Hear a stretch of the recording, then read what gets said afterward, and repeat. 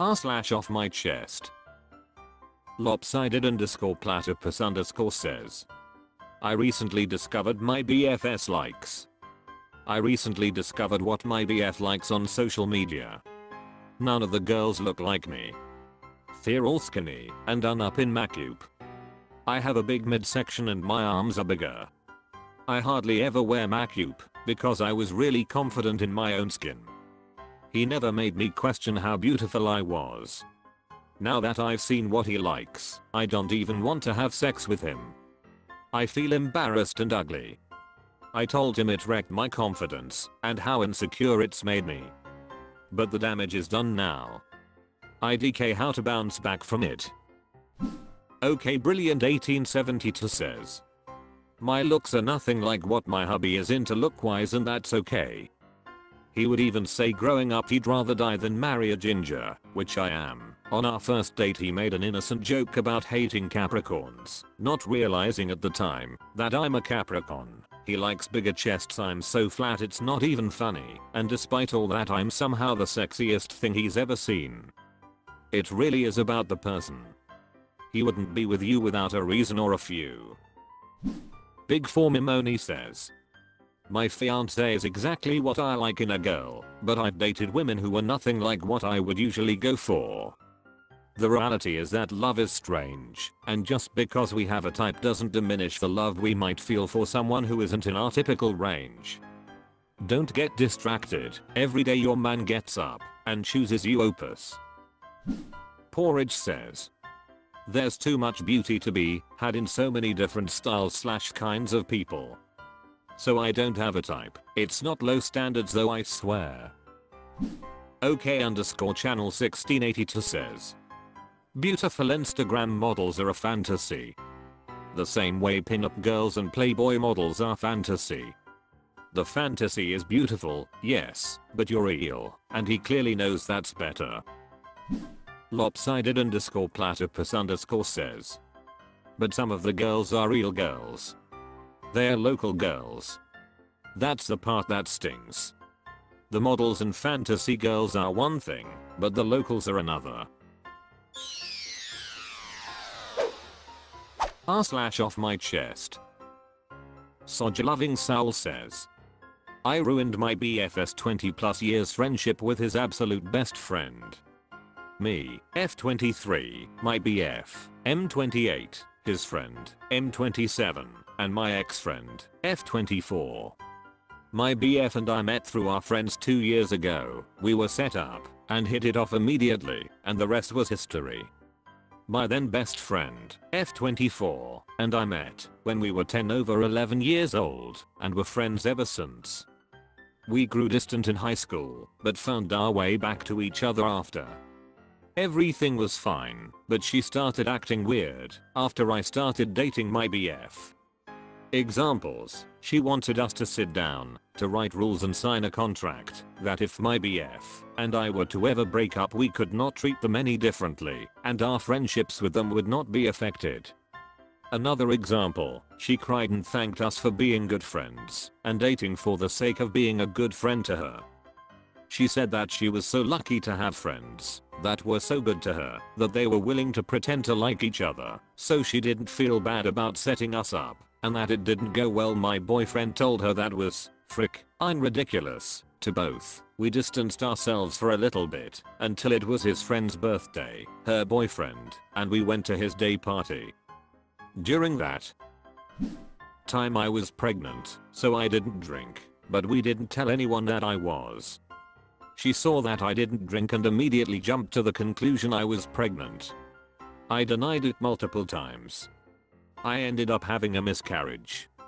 And then a few months later, she asked me when I would start showing, and I told her I wasn't and ever pregnant. She kept messaging me about it, so I ignored her texts completely. A few days later she puts me and my BF into a group chat and sent us a photo of her holding a positive pregnancy test and said we were gonna be having babies together. I told her I wasn't pregnant and she told me to stop lying. Then we found out that the pregnancy test was a fake prank test from Amazon that was always going to be positive. She admitted to us that she did the prank to pull me out of my shell and wanted me to just admit that I was pregnant. That was my last straw.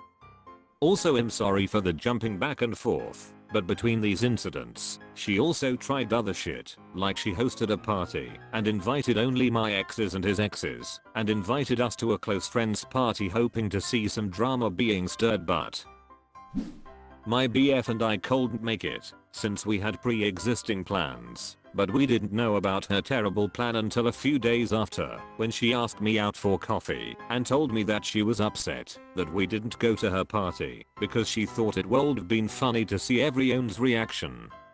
Important info: while she was doing all of this, her BF, my BF's friend of 20 years, was participating and going along with all of it. The ex's party was being held at his place. The pregnancy test photos also had him posing with it. I sent her a text a few months ago saying I couldn't be a friend anymore. I made it really polite and I told her that I felt like we grew apart and had nothing in common anymore. She took that really personal, I guess, and tried starting a lot of drama in me and my BF's lives. For example, she reached out to my BF's old friends from high school and told them she was concerned about him being with me because she knew me for a very long time and I'm a terrible girlfriend, and that she ended our friendship because I was a terrible person.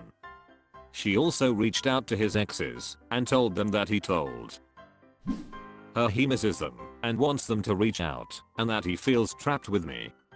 Where does her BF / my BF's best friend of 20 years play in this? Well, here's the best part. She told him about the guy who raped me when I was 16. And she told him that the guy raped me. Them being a perfect match in heaven, decided to host a small get together and invited my rapist, me and my boyfriend to her BF's place. When I saw him, my heart dropped and I'm a super anxious person, had an anxiety attack in the bathroom. I told my BF's friend about my history with that guy thinking he didn't know, but he did, because she told him, and he said to me, "Has my buddy, he would never do anything like that. Even if he did, has changed. It was years ago, and he gives me rides all the time."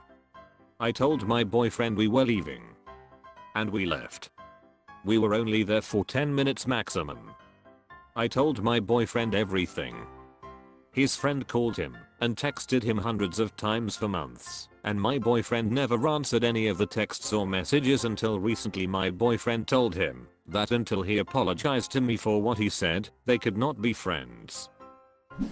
And he also said to him that, as long as he is still with his girlfriend, aka my ex-friend, that he could not be a part of his life at all. Fast forward till now, my BF's friend and my ex-best friend has officially broken up. My BF's friend told him that they broke up because of me and that I was a toxic thing that kept coming up in their relationship. He also told my BF that they wouldn't be in this position if my BF never dated me in the first place. Now my boyfriend doesn't want to be his friend anymore. I can't help but feel really guilty about all of this, even though I know it's not completely my fault. But the narrative going around between their friend group and lifelong friends is that I made my boyfriend choose between me or his friend. I don't feel like I did that, but I can see why they feel this way. Also, during the entire time this was happening, I told my boyfriend that if he wanted to hang out with them, he could, but I wouldn't be there because it just wasn't good for me. I have never once told him that it was me or his friend, but I hope he never felt that way. Just wanted to get this. Huge_water_4702 says, "Holy crap, the level of gaslighting here is on another level." Odd_fellow_2112 says, "If your BF agrees with everything you have written above, then I think he knows he made the right decision. Good people don't invite exes and known rapists to parties just to get a rise out of people." Realistic Vasidbai says, "You sound like the healthiest part of this story." No_interest 6092 says, "Don't feel bad, it's probably a blessing in disguise that he learns this of the guy now, rather than later in a more serious scenario." They are both unbelievably toxic, and whether that guy just is someone who changes themselves for the person they are with or not, there were a lot of situations that totally crossed the line. Glad you're both free of that toxicity. Raketep says, you did not ruin the friendship at all. Both BF best friend and his GF are drama magnets and acted with malicious intent. They tried to provoke you with inviting your rapist to a party, then tried to gaslight you. They are not worth feeling bad over. They reaped what they sowed. R/off my chest. Warped Solemnity says, a cult member is stalking me. My wife was sexually abused by her father countless times from the ages of 14 to 17. It took her some time, but after we escaped from the cult, we contacted the police. He was a leader in his church and had access to little girls as young as age 8 alone in his office. The police think it's extremely likely that he had other victims. Now my uncle-in-law, who is a member of the cult, has been stalking me, knows my Reddit, and has made countless burner numbers harassing not only me, but my wife, his brother's victim. It's disgusting. We filed for a restraining order against him, the abuser, and some of the other cult leaders, and we also have a civil lawsuit against the abuser and the church. Despite this, he still keeps terrorizing my innocent wife. Luckily, it appears that the police are taking it seriously, and once he's arrested, my father-in-law will likely die in prison. I feel like it's gross to harass someone in general, but harassing a victim and sending her disturbing graphical sexual texts, it's a few steps too far. Anyone else deal with leaving a cult or a stalker situation? Theckable Rimpeached says, man, this is frick edition. I'm sorry you have to go through this. The frick is even in the thread. Warped Solemnity says, yep. I literally texted the guy as police told me to and told him never to contact me again or my wife on any platform, and showed him where the police have an open investigation. He still is protecting a pedophile and harassing his own niece. It's really sick. Warped Solemnity says, I reported his comments and we've taken screenshots like the police asked. This whole situation is crazy though. Celsa 666 says, damn dude. Hopefully, they'll both get what's coming to them. They're just vile. Definitely can tell by their actions and words that they have the cult mentality and insecurity.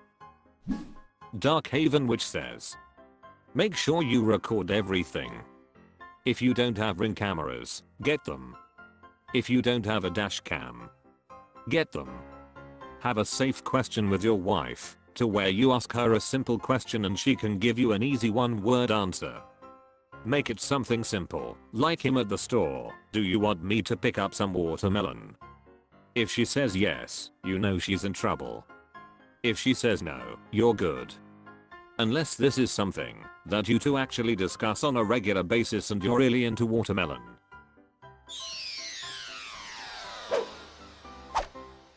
That's all for this video. Thank you for watching. Please subscribe.